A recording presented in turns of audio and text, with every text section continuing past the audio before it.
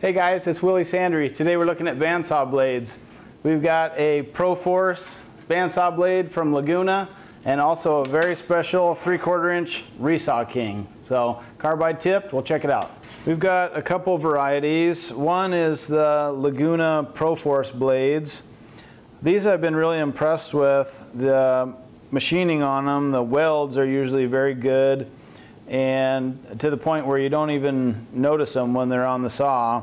They're just really smooth in operation and they stay sharp. So Laguna Pro Force, this one's a 1/4 inch blade, one of my top 2 blades that I use. Another one that I've always got on the saw is a 1/2 inch Pro Force blade. That tends to be my #1 all-purpose blade unless I have to do a cut with a tighter radius. But today I want to look at a special blade. It's a Resaw King and it's a carbide tip blade. So we're going to put that on the saw and see how it performs. Okay, we've got the Resaw King on the bandsaw. We've set the lower guides and now we just need to adjust the upper guides.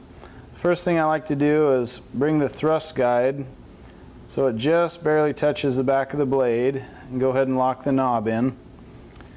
And then I just gently pinch the guides in as I work this assembly forward and back until I feel like I have the ceramic guides just behind the gullet of the blade. And maintaining the slightest of pressure on the guides, I'll go ahead and lock in this knob. And then you can just do one by one, gently start tightening these knobs. And if you feel like you've got good support without pinching the blade, why then you go ahead and lock those knobs home. And I think at this point we're ready to do some resawing. Okay, so we'll get the dust collection going here and we'll give the Resaw King a try.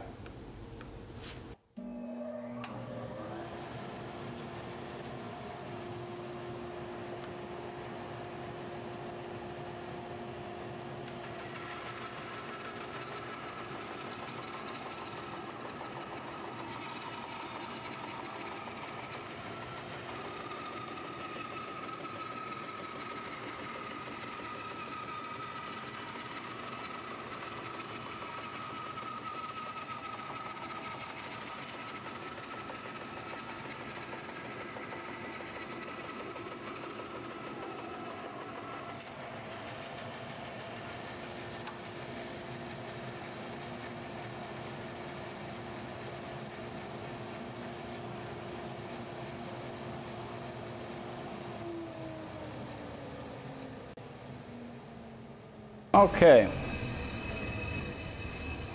First thing I notice is, look at that minimal amount of dust that's on there with our recent dust collection mods. I mean, I don't think you could hope for much better than that. Just a speck here or two with this 2.5 inch port that we added to the 1412 bandsaw. As far as cut quality, looks excellent. I mean, I've had jointers that leave about that smooth of a surface. It's maybe not helical head smooth, but one light pass through your planer and I think you've got a great project piece and you're ready for woodworking.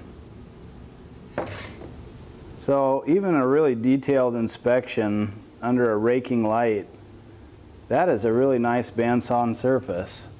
That's as good as I can expect from a bandsaw. That's a really nice cut.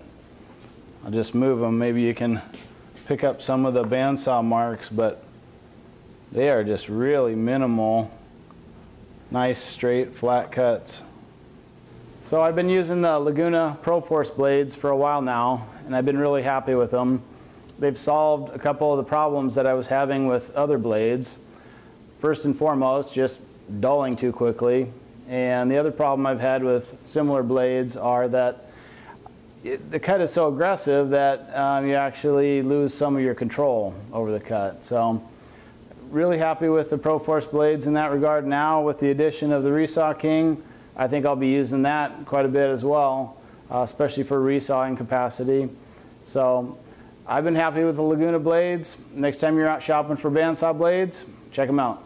Thanks for watching.